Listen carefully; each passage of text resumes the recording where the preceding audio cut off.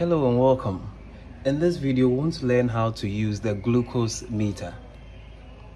The glucose meter has been designed to be so user-friendly so that it's very easy for everyone to use, either a health professional or any patient at home.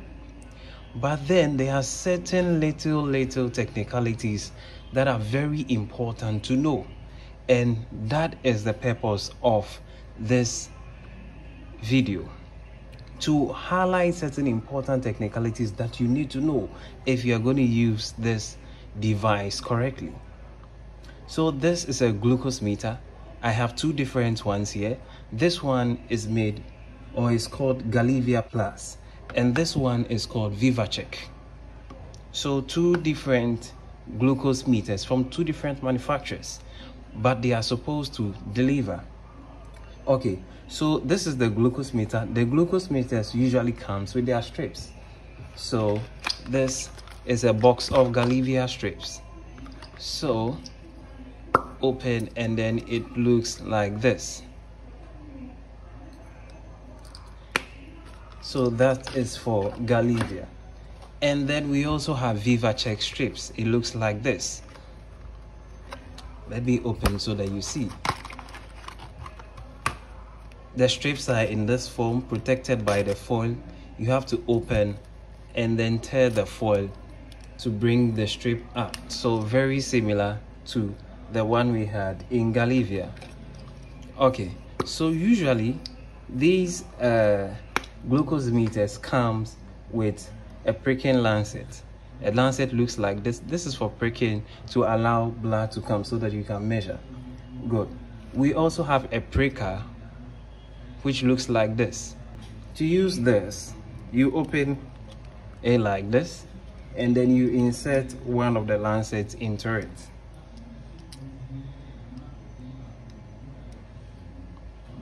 And then you press it down so that it sets. Then you lock it back again. Then you can set the level that you want. So from 1, 2, 3, 4, 5. Then if you want to prick yourself, you press this button, and then the needle or the lancet will come and then prick your finger. Now this is the part of the finger and has a lot of innervation, and so when you prick this part, there's more pain.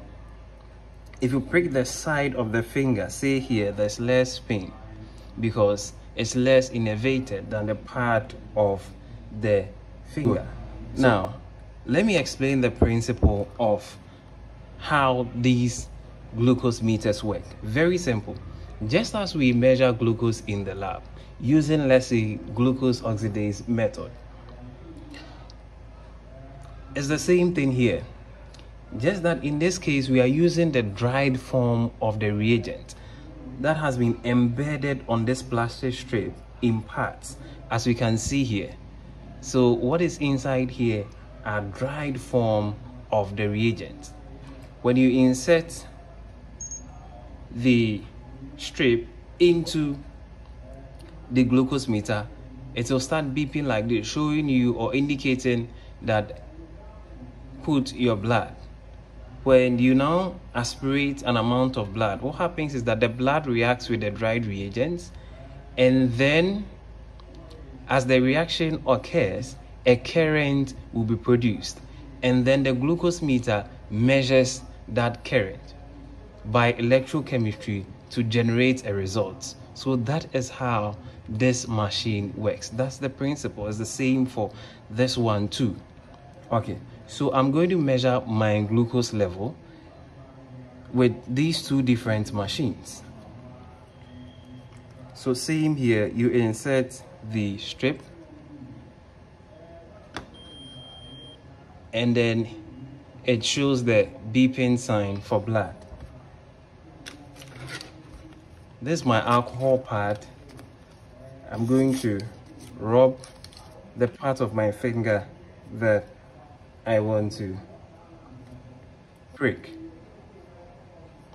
I have my pricking lancet here, or my lancing device here. I already have the lancet in there, and then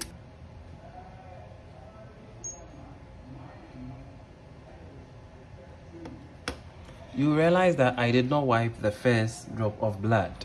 This is because newer technologies have taken into consideration the dilution by tissue fluid, and so increasingly you would not need to wipe the first drop of blood before you measure.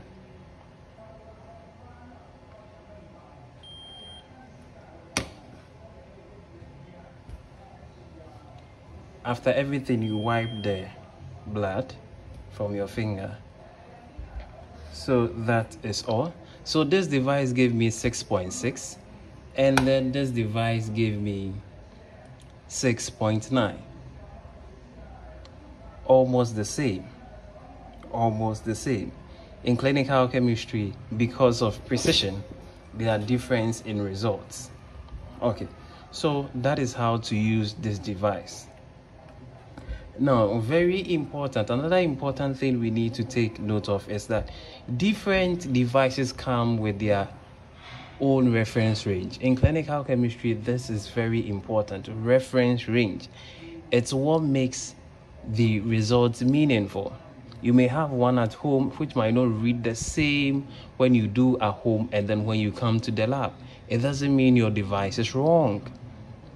Each device comes with their own reference range, and so do well to check the insert of the glucose meter or the strip for your reference ranges. This is the insert for the Galivia, and we are going to look for the reference range. Now, in your short is the reference range for the Galivia. It's saying that for before breakfast, this is the reference range, that is 3.9 to 5.8. So this should be your reference range before breakfast. And then before lunch or dinner, this is your reference range. It goes on and on. Also, if you are in a region where blood sugar is measured in milligram per deciliter, this is your conversion formula. So you use this formula to convert. So let's say if we measured our glucose in millimole per liter and we want to convert to milligram per deciliter, we will multiply by 18, and that will give us the equivalent in milligram per deciliter. So this is the reference ranges for this particular glucose meter, which is the Galivia. And then the VivaCheck also has its own reference range. So let's look at it.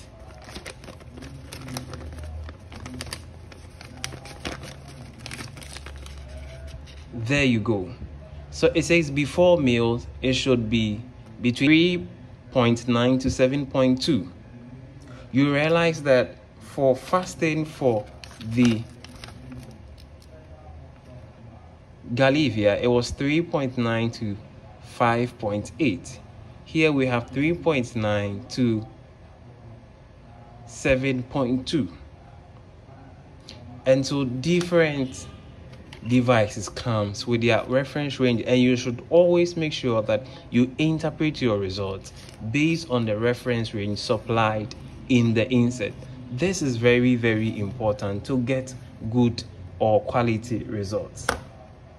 So this is how to use the glucose meter. I hope you learned a few things, and we'll meet again. Bye.